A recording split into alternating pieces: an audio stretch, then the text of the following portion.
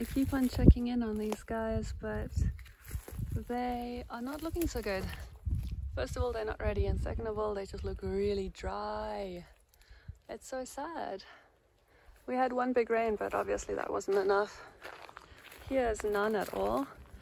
And look up there where they are not reachable for humans, at least. That's where they're all at. So many. Down here, none. That's really a pity. And the ones that I could possibly reach are, of course, not quite ready yet, and also very dry. So this does not look very promising at all, I'm afraid. What a pity.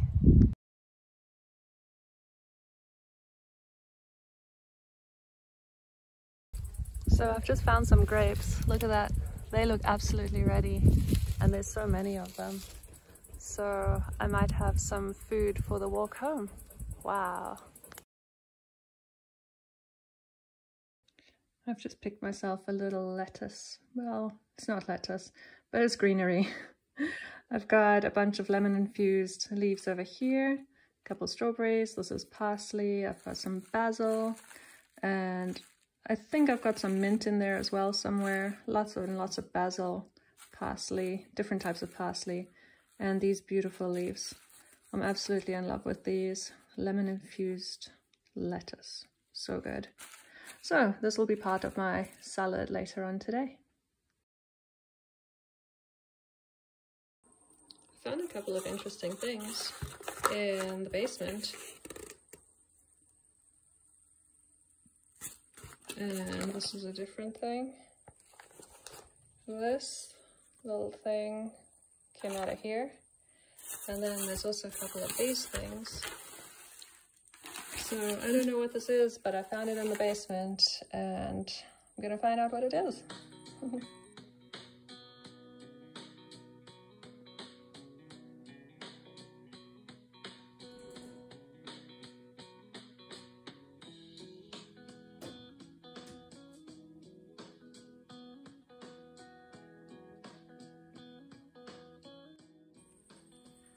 Okay, so I've just unwrapped this from a bunch of paper.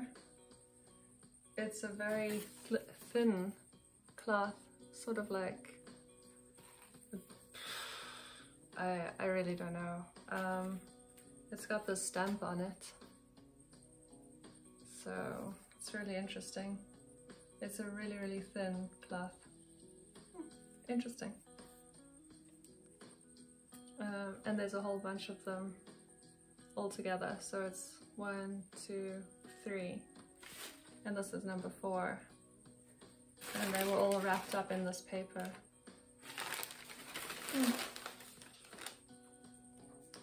So next I'm going to unwrap this. It came out of this packet here. It's made with brown paper that's sort of stuck together. It's like brown tape, brown paper tape that's sticking it all together. Most of it is just paper. Paper that's brown tape paper and brown paper. It's all just brown paper. And then inside there's another layer of paper. This one is slightly discolored. It's a thinner type of paper. And this looks like gauze. There we go, that's gauze. It's the same type of thin, it's actually even thinner than compared to this. This is a little bit more rough, this one is thinner, but I guess maybe they both are the same type of function, like a gauze type material. And now onto this one. That's the third one. A real mystery. This one is the only one that's wrapped in plastic. No, the other one was also wrapped in plastic. But this has got a more substantial pouch sort of feel to it. The others were just paper.